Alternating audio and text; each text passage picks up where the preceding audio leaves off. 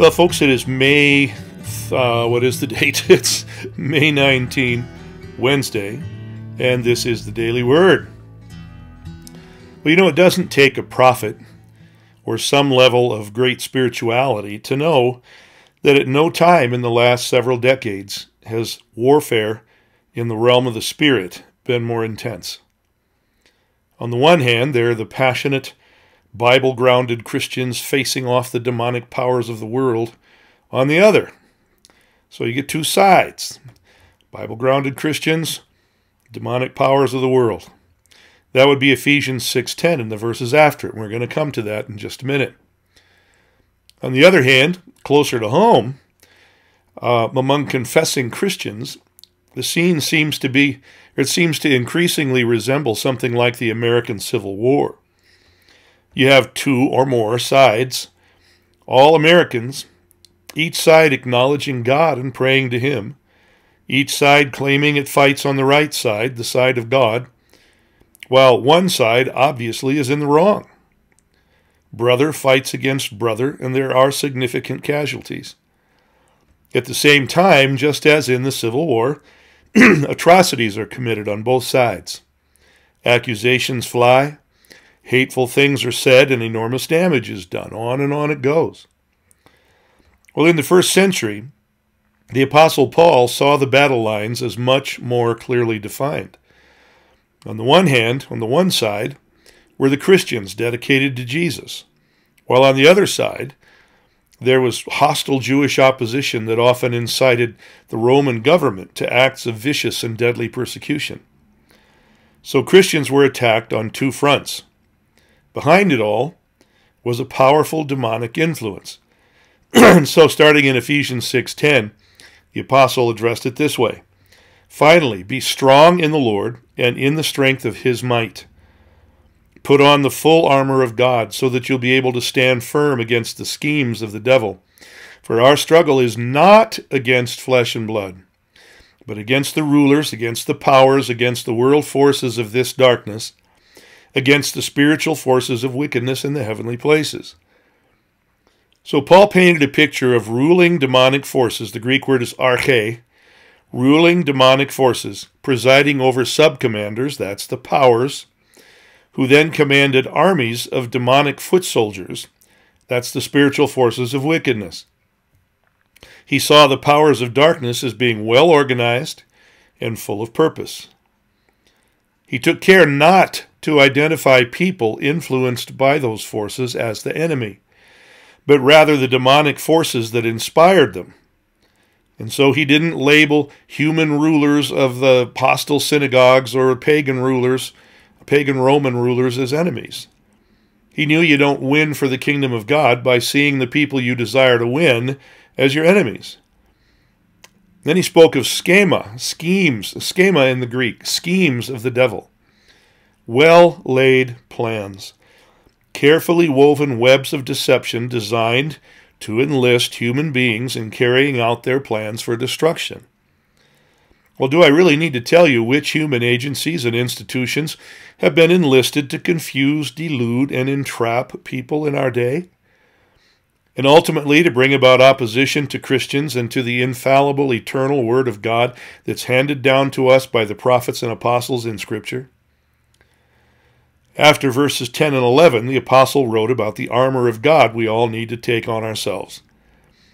Now listen, this is no mystical, multifaceted set of battle armor hanging in the spiritual closet that we can somehow take off at night and then put on in the morning. Each element of the armor is a symbol standing for some element of the character of our Lord imprinted into us. The enemy then sees the nature of Jesus in us and cannot successfully press his attack. I won't take the time here to examine each piece of that armor and the character it represents. It would take too long. And there's another issue that I want to emphasize. For now, let me say that the call for repentance and cleansing that some of us have been prophetically trumpeting in recent years becomes absolutely essential to having solid armor in place in this time of intense spiritual warfare. God has sown any number of good inner healing and transformation ministries into the body of Christ that are designed to ferret out our judgments, our unforgivenesses, our unholy strongholds and habits of thought, and more, in order to cleanse us and establish not just holiness, but wholeness in our lives. Excuse me. All for the sake of the kingdom of God. All for the sake of effective witness. Oh, wow. Effective witness to the gospel of Jesus. Well, I want no chinks in my armor that the enemy of my soul can access and use to destroy me, my ministry, and those around me. Now, here's the key thing I want to emphasize today. The apostle wrote in Ephesians 6:18, "With all prayer and petition, pray at all times in the Spirit, and with this in view. Be on the alert with all perseverance and petition for all the saints." Well, that's military language. On the alert. The principle here is that God never called us to fight alone, never called us to fight in isolation. No army can win that doesn't fight as a team, each one watching out for the other next to him or her. In fact, a key objective of any attacking army is to break the line of the army they're attacking. It's to open a breach in the connection of the warriors one to another and separate them so that the attacking army can break through, separate, and destroy. So we're called to a consistent, listen to me, we're called to a consistent depth of relationship with one another, such that we are immediately aware when a brother or sister weakens or falters. We need to be alert to when a fellow member of the body of Christ is being accessed by delusion or the spirit of negativity or criticism that ultimately divides believers and breaks up fellowships.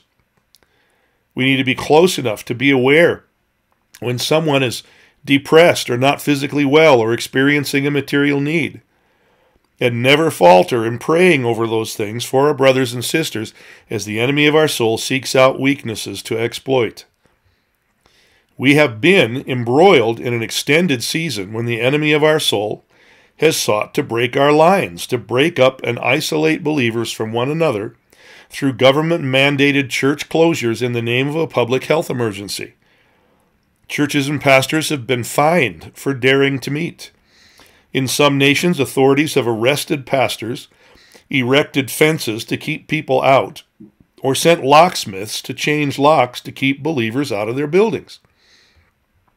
Yes, this virus, with its restrictions on churches, has been demonically inspired. Yes, the virus was and is real. I'm not denying that. But the spiritual hosts of wickedness have gleefully exploited the situation to inspire governments to go well beyond what is reasonable or even constitutionally legal.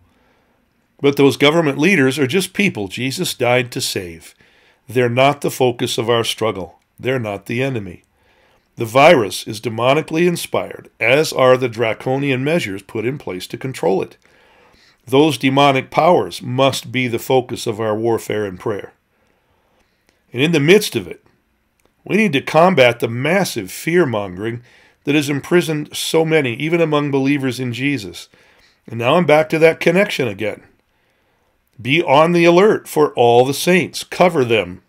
Pray for minds and hearts to be freed from the fear. Pray for the breaking of the depression that has settled on so many and affected their lives in such a negative way. And above all, saints, regather. It's time. Ancient warriors would lock shields to form a shield wall. When the enemy attacked and ran up against that shield wall, the defenders would thrust their swords from between their protective interlocked shields to destroy the attackers.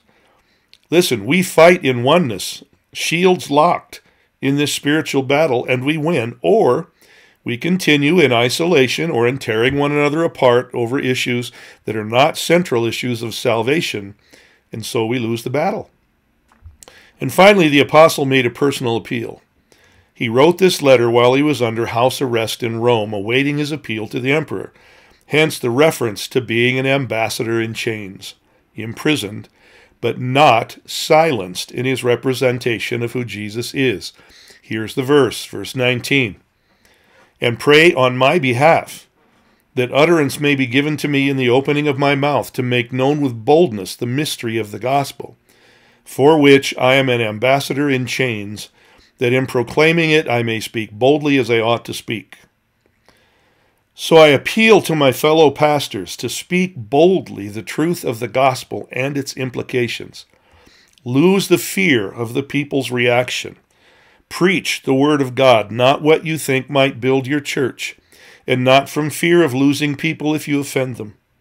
Truth can be spoken in love, but that never means that we water it down or diminish the force of what God has given us in His eternal word. So pray for the pastors in our nation. Pray for courage to speak. Pray for boldness. Pastoring is one of the top 3 most stressful professions a man can hold, or a woman. Our pastoral leaders need the prayers of the people they've been charged with leading. Well, that's it for today. Saints, go to war, but do it right. God bless you.